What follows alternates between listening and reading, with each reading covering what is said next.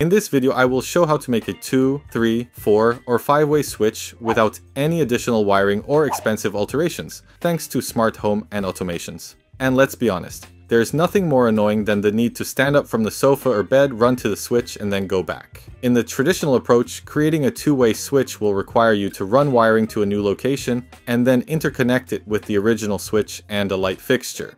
To achieve that, you may need to cut the channel in the existing wall, sometimes in 2 places at once. The cost of the light switch can vary drastically, but let's use this couple of options as an example. Adding electrician costs and decorator to mend the cable channels will yield a hefty price tag for making a 2-way switch. Those costs grow for 3, 4, or 5-way switches. But thanks to smart home technologies, there is a better way that can save on electrician costs and eliminate the need for a decorator. Let me walk you through it. There are 2 main options on how to achieve this. Option 1 is to replace the existing light switch with the smart one from the likes of Aqara for the UK or Lutron for the USA. Make sure you check whether your existing switch has a neutral wire in it or not. This can be achieved by unscrewing the switch and looking at the wires as per this diagram. Option 2 allows you to keep the existing switch, but add a smart relay inside of it. These options from Aqara, Shelly, or Sunoff will do the trick. Note that most of the light switches in the UK are 10 amps, which fits the technical specification for these relays.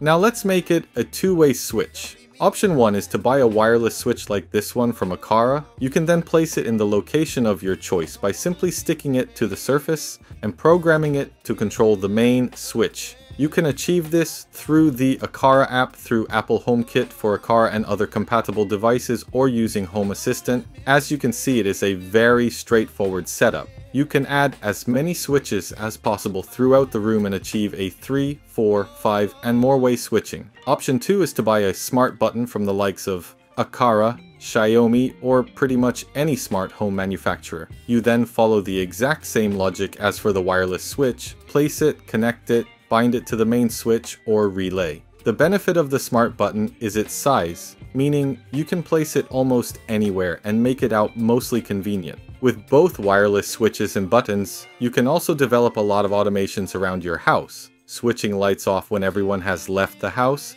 switching them back on return, scheduling the nighttime routine, and many more options. The total cost is substantially lower than that of traditional methods of 2-way switching and creates a lot less disruption to the household. The cost of the hub that's needed to connect switches to your Apple HomeKit or Home Assistant can be spread across multiple rooms, as you only need 1 hub per 3 to 4 rooms. And here you have a simple way to create a 2-way light switching for a fraction of the cost and effort. Hope you enjoyed this video. See you in the next one.